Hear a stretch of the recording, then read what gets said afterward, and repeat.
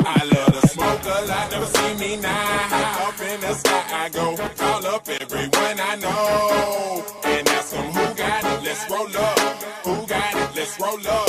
Who got it, let's roll up. Who got it, let's roll up. I love to smoke a lot, never see me now. Up in the sky I go, call up everyone I know.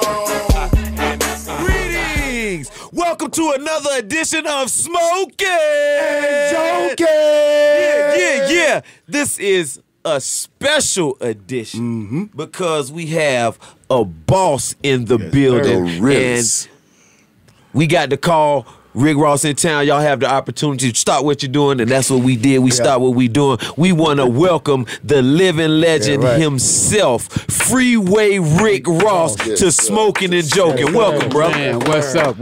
Man, this is an honor to have you here, man. Honor. I'm glad to be here, man. Thank y'all for having me on. Absolutely, man. I want to start by saying, you know, a lot of people don't get their accolades or their just due until they're gone, you know. So I want to ask you, because you're here, and to us and to a lot of people, you are a living legend for real. Not the BS that you hear all the time, like no doubt, for real living legend. How does that feel? I mean, you know, to accomplish a goal that I was after, and that's to be where the streets love you. I mean, that's what it is, man. I'm just enjoying it right now. You know, I got mad love from the streets all over the world, and it's a good feeling. I can imagine it is. Now, there's also two sides to that coin. I mean, I look at it like you're a living legend for the things that you did, but also some of the things that you did had a certain impact on our community. A negative impact. A negative impact on that community. So to be a living legend for something that actually had a negative impact on that community, does that haunt you at times? Nah, because I forgave myself, you know. Okay. I asked for forgiveness, and if you forgive me, you do. If you don't, you don't. I ain't tripping.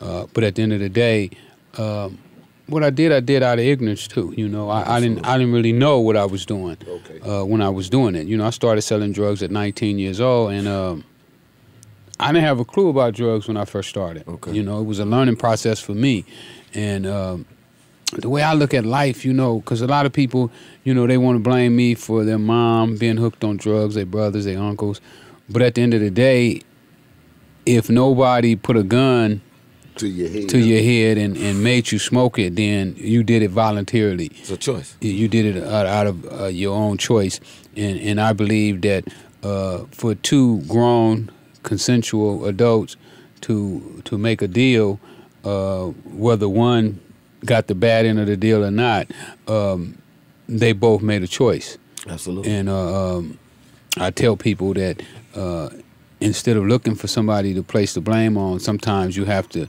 go to your people and confront them and say, look, when are you going to stop?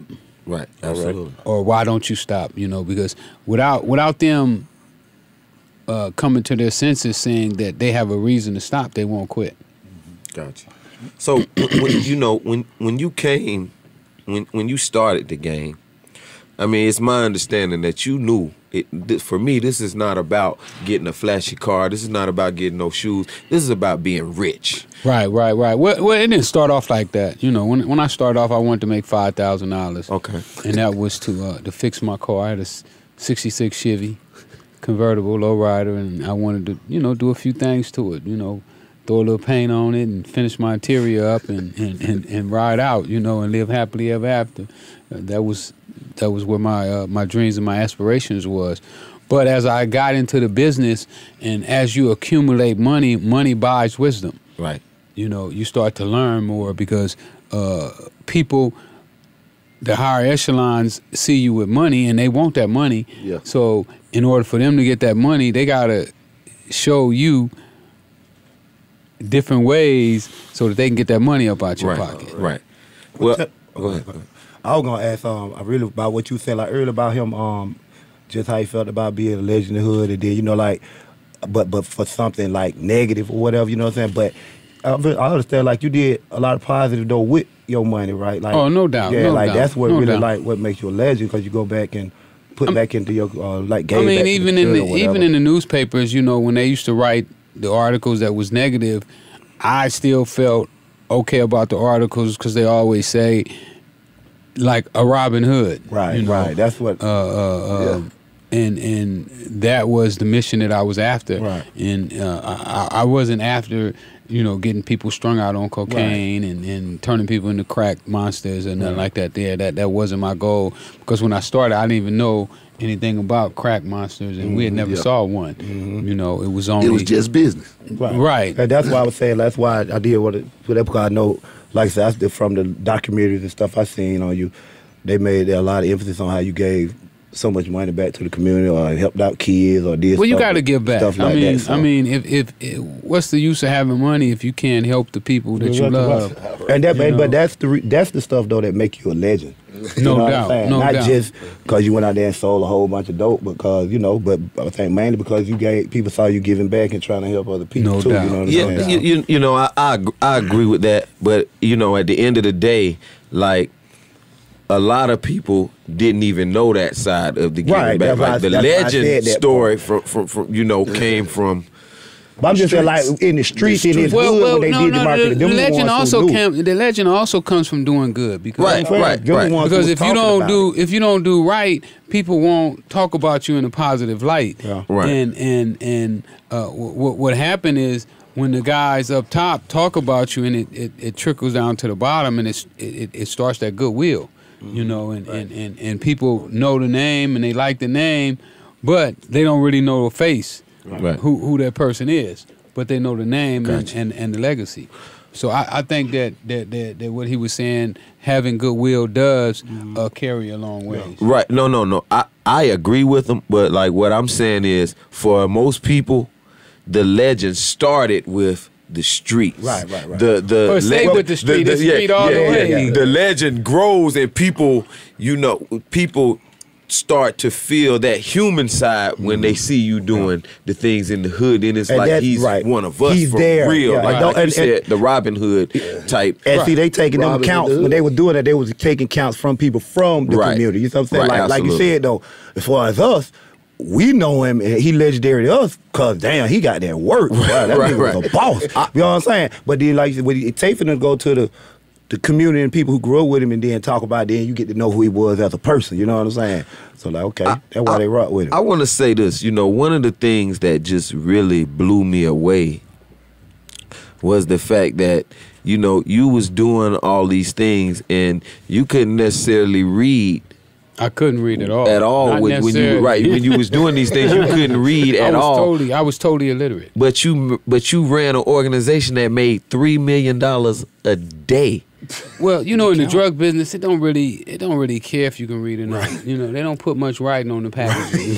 Right. I mean, I get that, but I mean, I'm saying that to say like because that's the equivalent of a Fortune 500 company or bigger. You know what Well, I mean? And when I you- think I could run a Fortune 500. Oh, it's no company. doubt. I'm Man, itching. it's My no hand doubt. is itching for the opportunity. Hey, Right, I'm finna say, right. You know what I'm saying? You already ran Well, one. Yeah. I mean, like, well, how can I put this? Like, With no formal training. with no formal I training. had no Like, formal were training. there people around you? Because I'm sure people knew, you know, that you couldn't read. Like, your people Not that were many close people- to you, Not many not even. people. No, they didn't really. I mean, you know, and you know how it is in the hood. They don't That's want to know right. your last name. Okay, You know I what got I you. need a I got last you. name for. Right, You know, I got you. We ain't going nowhere. We ain't filling out no applications. You know. What don't was be on the first name last basis. grade you went to? What was the last grade you finished? I was in the 12th grade, but I shouldn't have been there. You So know, just- my tennis coach always figured out a way to keep me eligible, to keep me passing, so that I would be eligible to play on the tennis team. I was gonna ask you about that whole tennis thing. Like, was that something you picked up when you got to LA, or was that something that you learned as a youngster in Texas? Like, where did the whole Well, tennis I moved come from about? Texas when I was 3. Oh, so you was young. You so was I'm LA. like LA all day. Yeah. Okay. Everything I know is LA. You know, I don't Okay. even know. You take me to Texas, I'm be like, you know, these I got Mexicans that they talking about sending back to Mexico. Right. I mean, what am I gonna do? in Just Mexico? born there. Yeah. Just born there. I got Yeah, you. So the tennis was LA. Like, the tennis was but your LA. tennis teacher had something to do with. Well, he introduced me to the Connect. Okay. So one time for the titties coach. You done did your homework. I said you done did your homework. I do a little bit. Yeah, a little bit. So that's how I got my connection. You know, one day I had been gone for a while, and I went by to see him, and he was like, "Where you been?" I was like, "Man, I don't want to tell him I'm selling dope, but it's my man, Okay. I can't lie to him either." So, I finally told him, and he was like, "Man, come by the house. Let me show you something." So that was the day that he exposed his hand and let me know that he had been selling cocaine before too. So, and he actually introduced you to the Connect. Not the main one, but he introduced me to one, and I jumped. And that's I learned how to. I learned how to jump from one to the other. And from him to the next one, and then to his cousin. And, right. So Ross, let me ask you something. I played hardball. It was said that I want to ask you right quick. Did you have? I heard something about they had the you so be at the government or something you working with, or they would. The CIA. They was working for the Nicaraguans was working for the CIA. They were CIA operatives. Okay. They had a war going on in Nicaragua. Yeah. And they lost the war. Mm-hmm. And the Sandinistas won, and the Sandinistas was backed by Russia. Kind of like North Korea right now. Mm-hmm. So the U.S. had to fund the Nicaraguans. Right. So they had to get that money. So now the Russians is backing the Sandinistas, and China backing the Sandinistas. Now the Contras is being backed by the U.S. Right. Congress say cut off the funding. Yes. So they cut off the funding. So they took money from Iran, the guns they sold to Iran, Right. and diverted that money because they need money that couldn't be traced. So they diverted that money back to the Contras.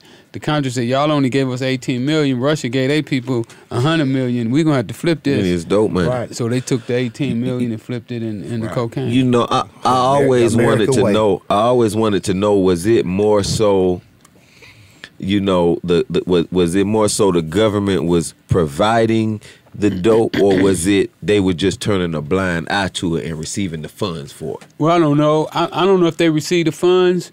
The way this scenario went is that when the Contras got kicked out of Nicaragua, they moved them into the U.S. because the Sandinistas was going to kill them. So while they was over here, they started selling drugs. These are the CIA operatives, meaning that they part of the CIA Army. Mm-hmm. They can't be actual agents because they don't have citizenship. Okay. So they can only be operatives. And these operatives start selling drugs. Now, what we do know is that the CIA knew. Right. Turn a blind eye. The CIA admitted that they knew they were selling drugs. They had filed a letter to the Attorney General because it's illegal for a federal agent to know if somebody committing a crime and not to report it. Not do anything. Right. So they had to file a letter to the Attorney General saying, look, we know this law is in place, but we need that law recanted so that we don't have to report these guys Our people. selling cocaine. I want to ask. So you have to be the judge on right. That's interesting. To me, it sounds like, and I always thought they just turn a blind eye. Oh no! We know this shit happening. We gonna. Yeah, I thought we was one of the biggest purchasers. I wanted to say this, like, when you first made your first $1 million.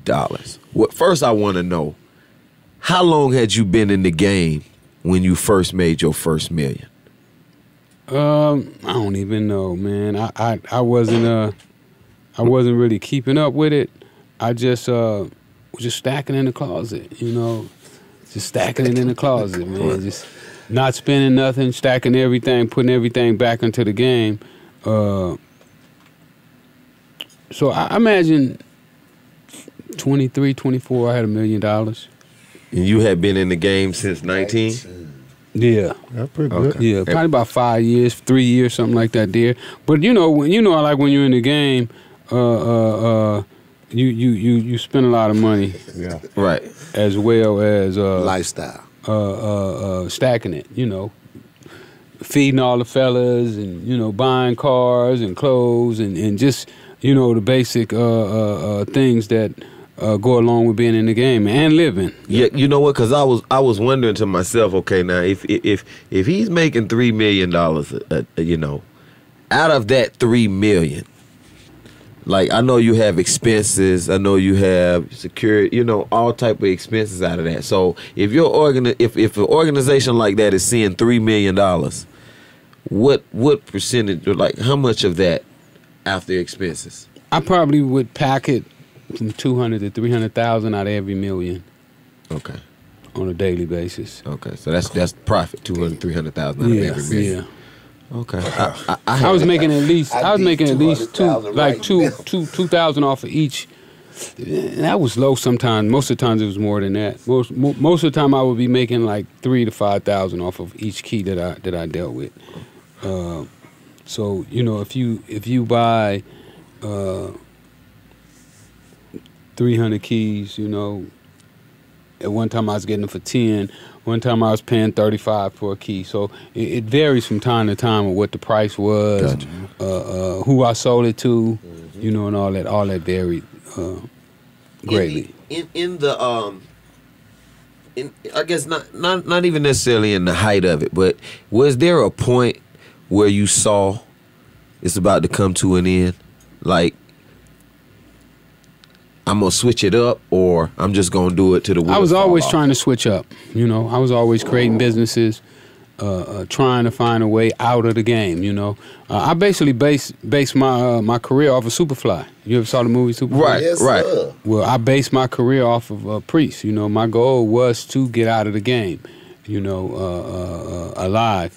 And I based my life, I based it off of that movie. You know, when I hear you say that though, like, and I look at the situation as a whole, like, I look at it like, and I could be wrong, but I look at it like you had several opportunities to get out. Like, you own several businesses, like you said, you own junkyards, you own hotels. But it wasn't profitable though. It wasn't okay. See, I had people in it that, you know, I mean, I'm young, you know, 24, 25 years old. I ain't never had a business before. Right. So, you know, you get a business, the first thing you think, oh, put moms in there, put bro in there, put cuz in there, put uncle in there. Right. And they don't know nothing about business. Okay. And they don't have a desire to have a business. You know, the first thing that I found out that you got to have is a desire. Absolutely. Without the desire to have something, you can't have it. Absolutely. Just like if you don't have a desire to quit, you can't quit. You're going to just keep going.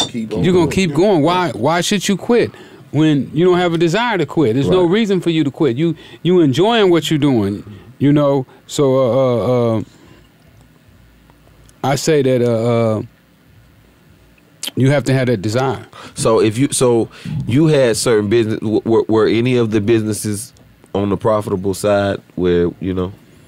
Well, you know, when I first opened my motel, I ran it myself. You know, I was making $5,000 a week. Okay.